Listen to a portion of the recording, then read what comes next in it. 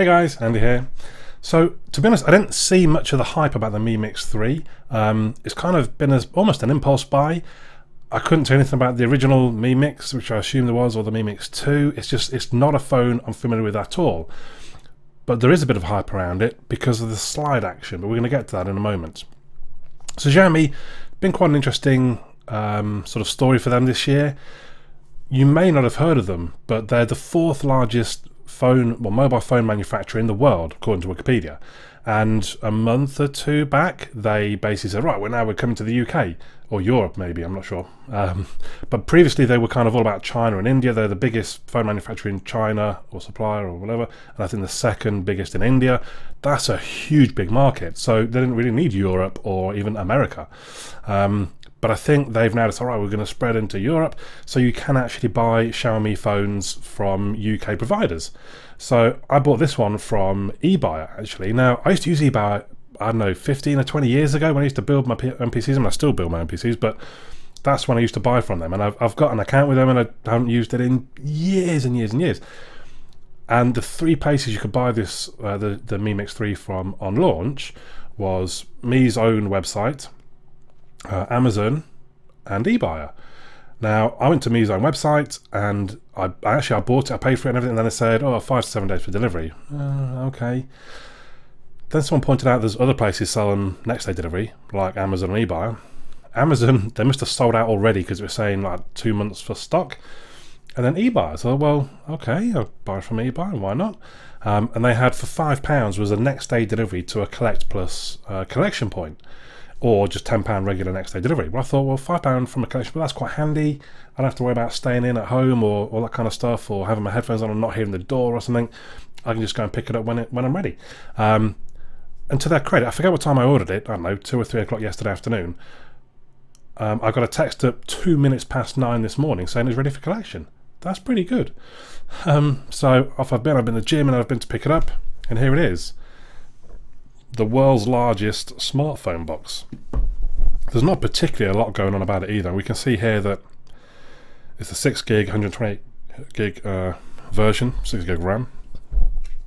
So there we go. It is quite a nice, but it's textured. It's kind of, I don't know what you would call that. Can you see? It's kind of, maybe you can hear that. So as with a lot of my unboxings, if it's not a phone that I've almost can't avoid, I try and go in quite blind. So as I was at the gym and I'm watching YouTube before hitting the weights on the exercise bike, YouTube's offering me different videos, and 2 of them were videos about the Mi Mix 3. And I almost pressed one of them and I thought, no, I don't want to. I prefer to go. I suppose I go back to my Galaxy S2 unboxing, which some of you will comment in the comments below. Yeah, that's where I saw you, because it had over a million views. I think that was so popular because of my reaction, like, oh my god, this is amazing. And if you know a bit about it and someone's already said, or someone else has already given that reaction, it wouldn't be a genuine reaction from me, I suppose. So I prefer to go in not knowing, and this is one of those sort of quite unique devices. I am actually looking forward to doing this unboxing myself. A lot of the phones, I'm not going to lie, a lot of them that I get, I'm not overly bothered. It's like, you know, okay, there's a new whatever, let's have a look here, it's interesting. But they're much the same as other devices. This is a very different device, I think. I've never had a slidey phone before, I don't think. So I'm really interested to, and also, I mean, Xiaomi, this is, I don't know if I said, this is £500. Now, Xiaomi are quite well known for being sort of the budget end of things. I did the Mi A2 Lite video a month or so back. That was a £130 phone, but it's pretty good. What can Xiaomi do with a £500 phone?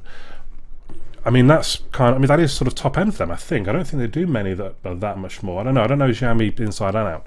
But £500 is definitely up the upper end of their scale. So, here's the unveiling. There it is. I don't know what I was expecting, but it is a massive box. And then the phone is just that little bit in the middle. Right, so let's tip that out. So first impressions, it's quite heavy, so I think it's 219 grams, 218 grams, which is a reasonable weight, but not crazy. But it feels solid. There's nothing's kind of vibrated or shook. I mean, that's the other thing. If it slides, I was kind of concerned. I always remember, was it the Desire Z? I just felt that rattled and shook and just the build quality I thought was terrible. That one just sticks in my mind as a phone that was a little bit different, and it just didn't hold together as a solid device. This feels solid. Right, now, I'm going to try, can I slightly, oh, that is quite nice, because it's got a snap to it.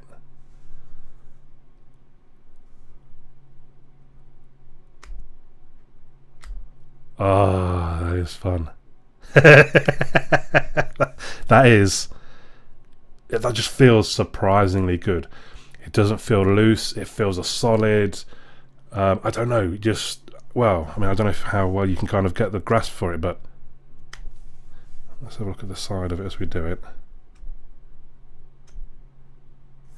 That feels really good. Right, I'm going to put the phone aside for a second, though. Let's just double check. I mean, why is this box so massive? So that's okay, that's quite thick in itself. What have we got here? I'm actually not going to bother. Mi, I didn't realise, it says on Wikipedia how correct it is. Mi is so called because of mobile internet, because it is a mobile first company. Oh, I did see somewhere on the box it read hang on, oh, I smacked the camera. It says something there about wireless charger, and to be honest the text was so small I couldn't really. Well, that's quite a nice looking pad. Okay, so I'm going to go ahead and make an assumption that the device has a wireless charging. So here we go, a Xiaomi device with a UK 3-pin plug. So yeah, that doesn't feel great quality. Little QR code there on the plug. And I can't quite see at this point how many watts that kicks out, but we'll come back to that. And it is, as you can see from the cable, USB type C, which, I mean, you kind of, if it didn't in this day and age, I'd have almost sent it back. Let's leave all that back in its box. So there's the power on the side. Let's get it fired up. You can see some specs on the front there. 6.39 inch full screen display. Let me see if I can check. The Super AMOLED, which again you'd perhaps expect from a top-end device, which, wow, that was quick. MIUI 10, okay, I'm not sure how I feel about that just yet. So I just skipped ahead a bit, and then I was getting interrupted too much with the setup, so I've sort of finished the setup. I do need to get a few things installed, but actually maybe I'll come back to that, and we'll separate again for. So I just want to get through the specs. I was trying to talk about the specs. So it is 218 grams. I think I mentioned that already. So it's a reasonable weight, but it doesn't feel that heavy, to be honest. Dual SIM or nano SIM, dual standby. I need to check exactly when I get into the SIM tray slot to see what that says. Super AMOLED 2.39 screen. We mentioned that. 2340 by 1080, 403 pixels per inch, and that actually looks a really good screen. It does look a very nice screen.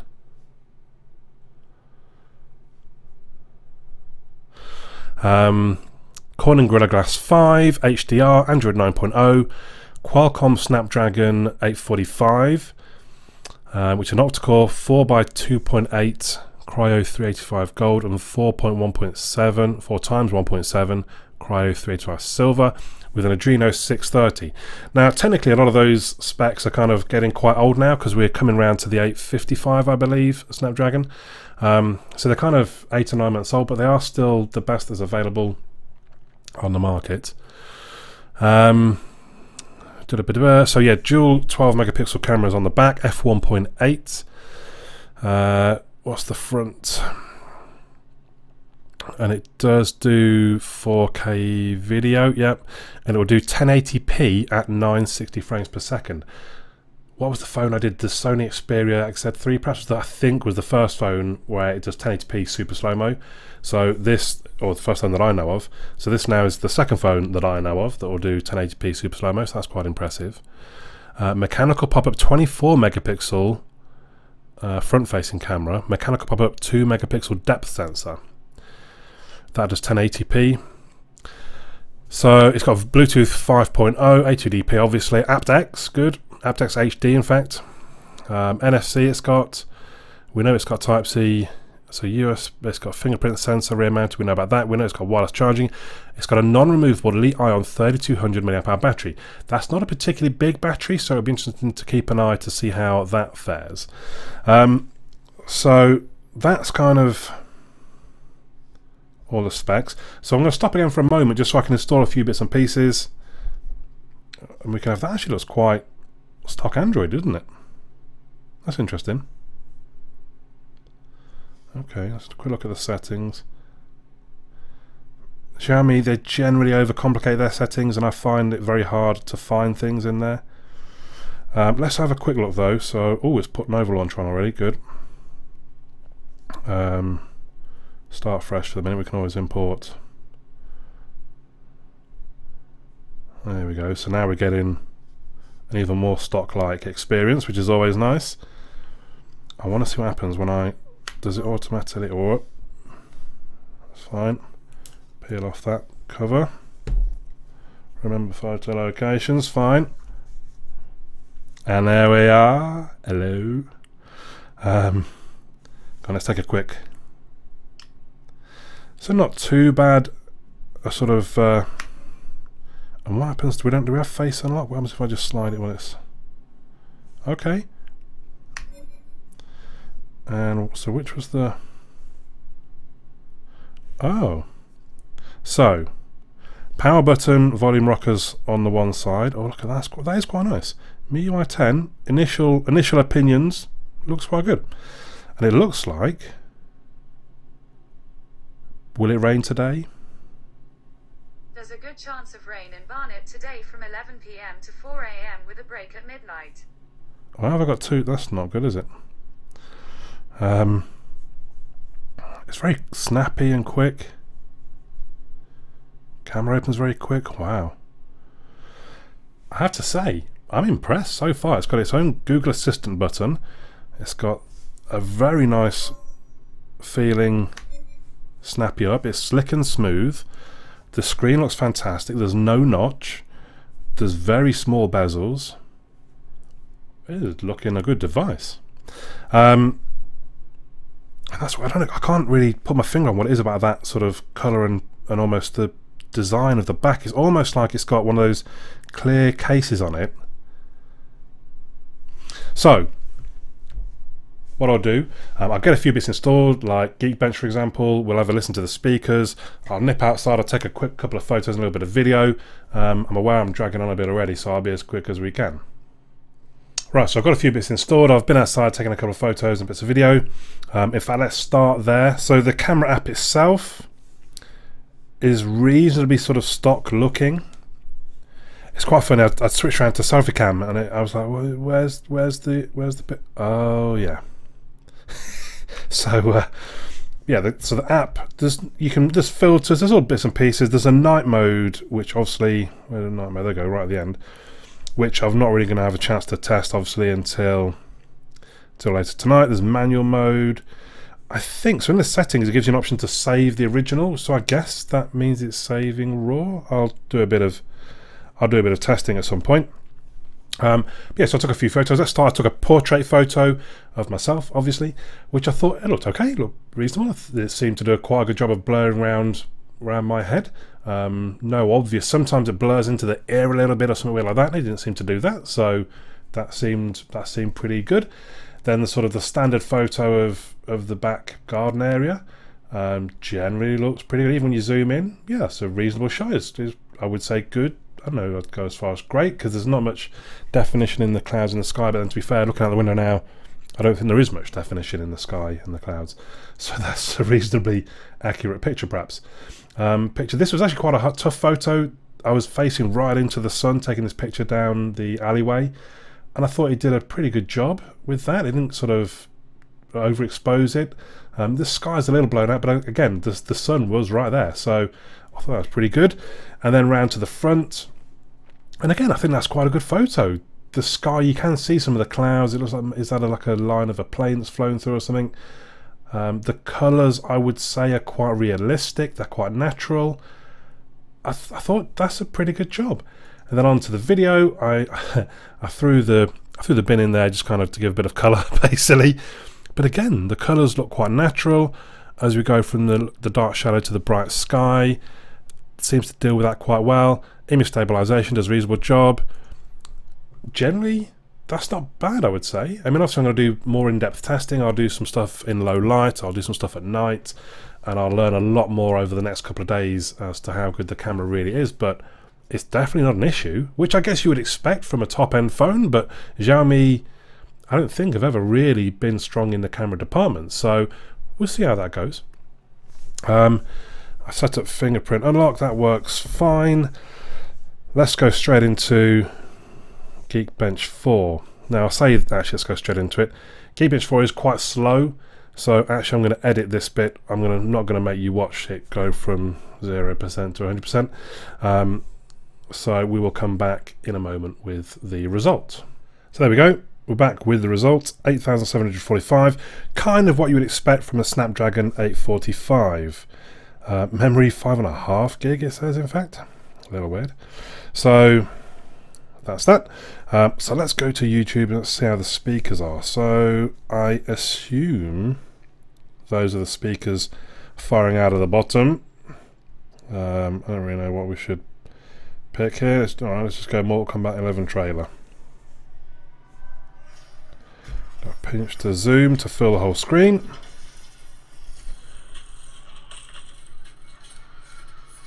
So I think that screen does look very nice. Right, let's just double check what's here. Let's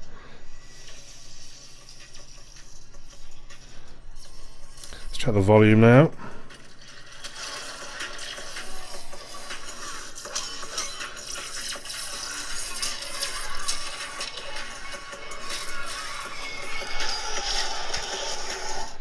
Let's try and find a different video. Ladies and gentlemen, hello and welcome to Unit Lost. I am Stylosa and welcome back to the glorious Overanalyze. Now, apologies for missing it out last week. Things went badly. This is another common mistake Brigitte players make. When you rally, that is not, I'm going to rush the enemy, I've got rally. No, rally means you go to your team and you give them armor.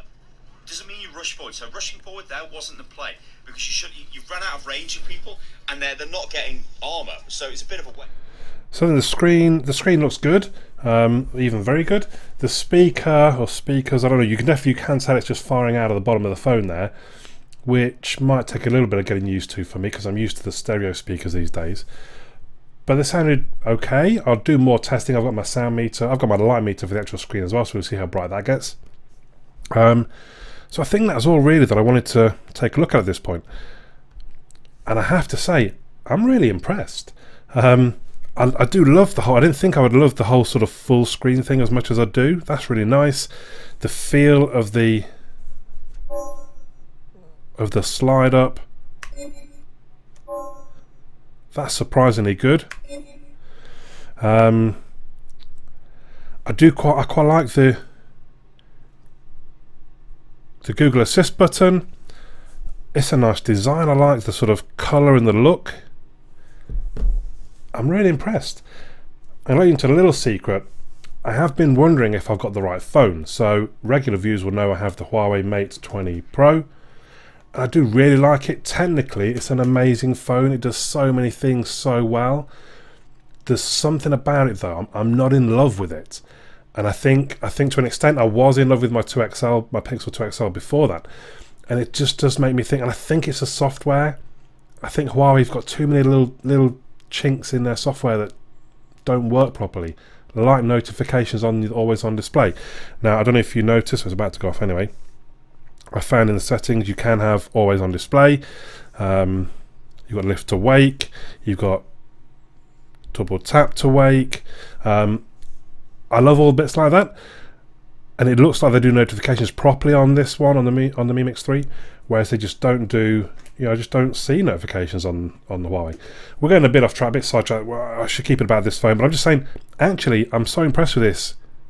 I don't know, we'll see how I get on with it over the next 4 or 5 days, because I think that's when you really get to know. It's very easy to be wowed initially by a certain few things, and maybe over time that's when you start noticing the little niggles. So if you haven't already, please do subscribe, because I will be telling you about those niggles in a week or so when I get around to doing the review video. Is it as good as I feel like it is? Because I think I've been here before. I think I've been in unboxing videos going, this is amazing, and then when I use it for a few days I kind of go, all right, let's take a breath and let's take a look at this properly. But early indications are I'm liking this phone. So subscribe if you haven't. Let me know your thoughts in the comments down below. Am I getting a bit carried away? Is this really this good a phone? What do you think about the sliding feature? What do you think about the photos that are shown? Any other comments you might have, I do read them all, I promise you. I'll reply if I think it's necessary. So yeah, let me know what you think. But for now, my name's Andy. I'll catch you all again soon.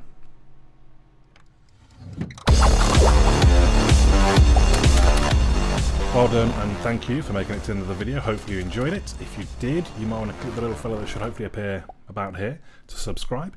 You may also want to check out some of my other videos, which are going to appear somewhere there. Also, come and have a look at my website, androidandy.uk. There is also a forum. Come and say hello on the forum. If you've got any questions about things, or request me to review things, or anything else, just come and have a chat on the forum.